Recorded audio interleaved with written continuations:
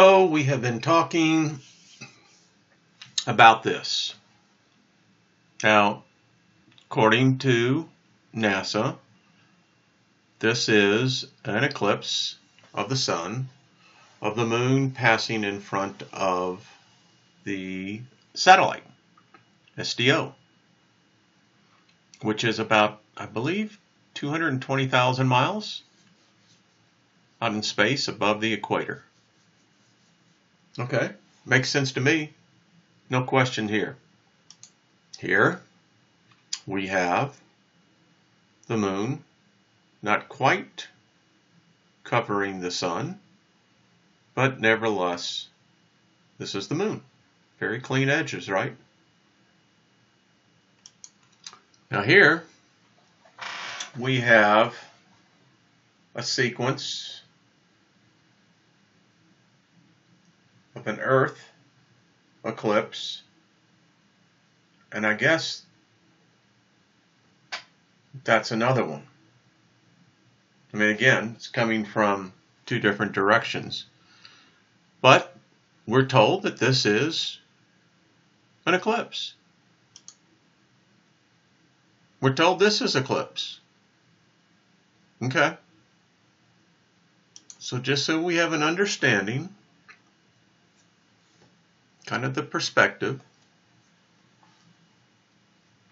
and this is when we get a lunar eclipse.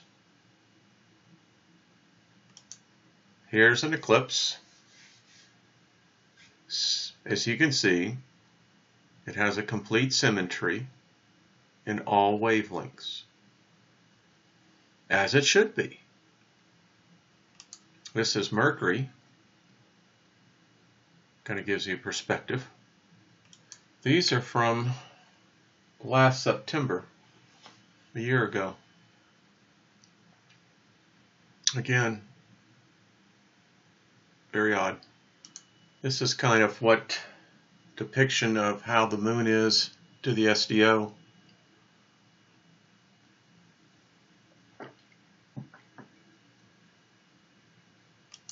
And here is that picture.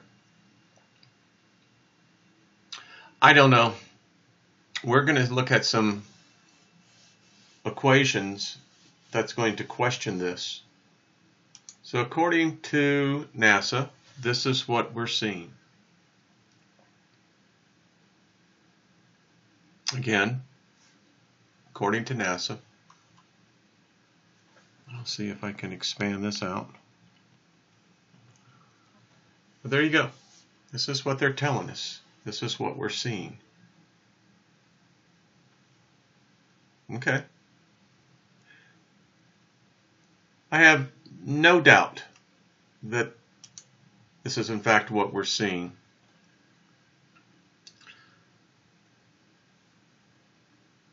This I absolutely get. This I'm not so sure of. And again, this is a picture of the SDO. So we can see what we're getting. I think this kind of brings it into perspective as well. And here are a series of frames of a lunar transit in the different light spectrums.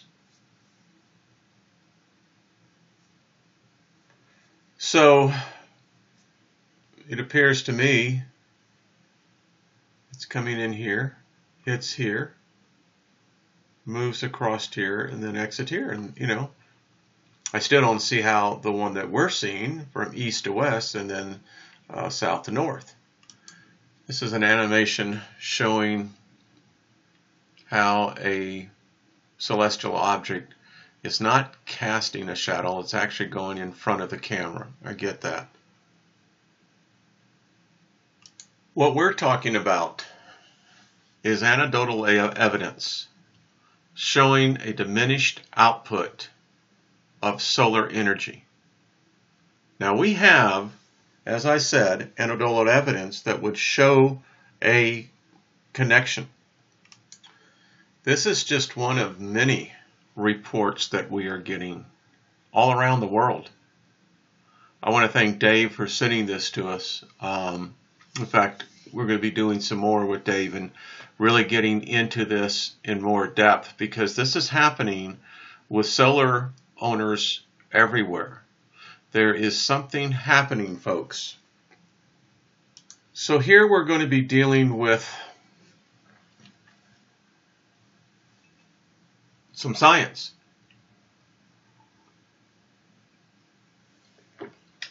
Why are we seeing a decreased energy output? Now, I have heard and read that there is a change taking place. Now, I know mainstream science is not going to admit to this, and actually for us to be able to go and begin to measure solar output and have a database that would actually show that, I haven't located yet. So here we're dealing with some equations. So again, we're putting this out as a theory, not as a fact.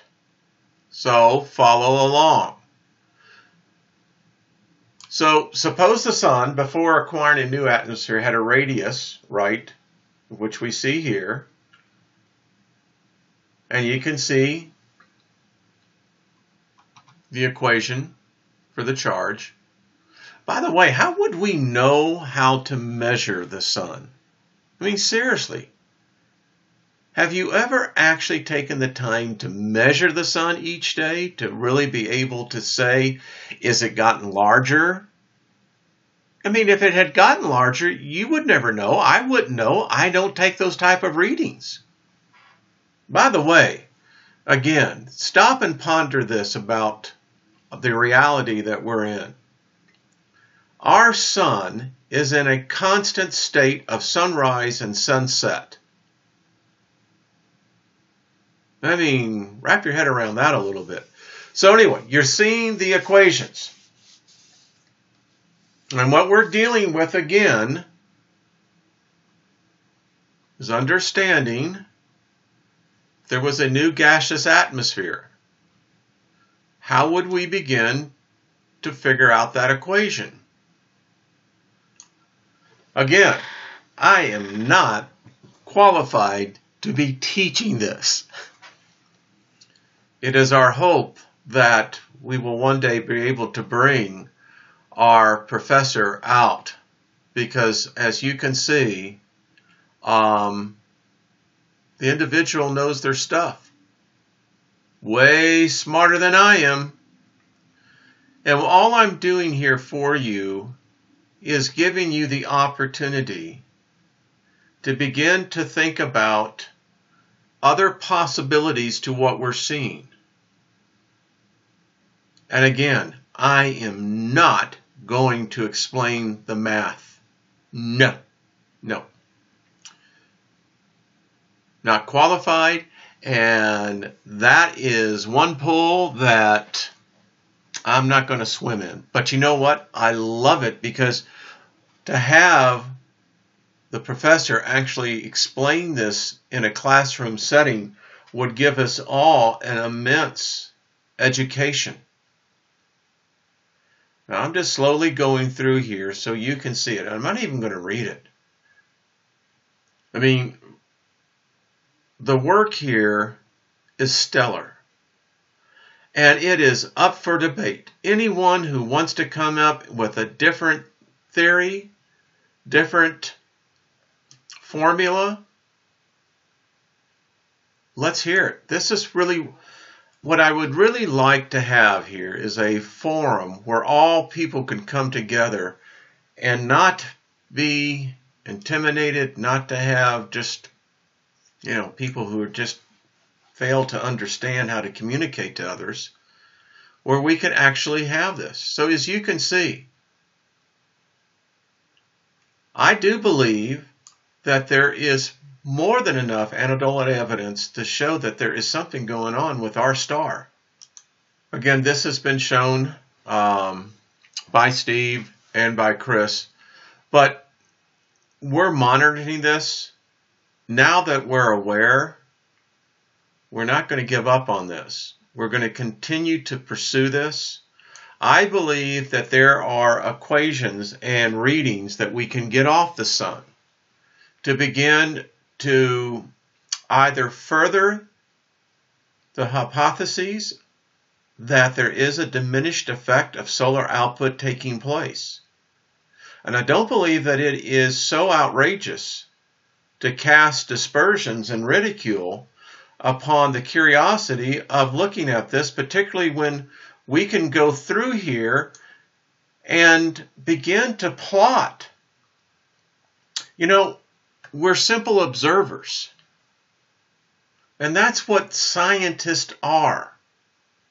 Now, you can go on to school, you can learn the disciplines of those particular sciences. And I admire that. Listen, I hire people, and I hire them based on their education, their work history. And so when I begin to see people that take their own time to go out, and then where you have a 10-year professor, and not just one, there's several, and there's more coming, meteorologist, we're going to begin to have the disciplines to show you that when we're coming up with this, we want to have the science that will either just say that we're just so far off or that we're onto something. In many, many universities, to let you know, I'm a big fan of the Big Bang Theory. And so when you think about institutions like Caltech, Mike Brown, some of the best minds in astrophysics, and that's what they get paid to do, theoretical physics. And one of the principles that you understand, particularly in quantum theory, there are no absolutes. So we're just simply observing something that we think is taking place more than just an eclipse. And I invite you to join us in this journey. For those of you who are just enthusiasts of space, weather, Nibiru, end-time prophecy, there's a place for you. There's a place for everyone. So that's what my hope was to do on this video, was to show you that there really are some very smart people, so that whatever is happening to our sun, it affects all of us. And, you know, Tesla was ridiculed in his time, as was many of the great minds. And just because something may seem totally preposterous doesn't mean that it doesn't exist.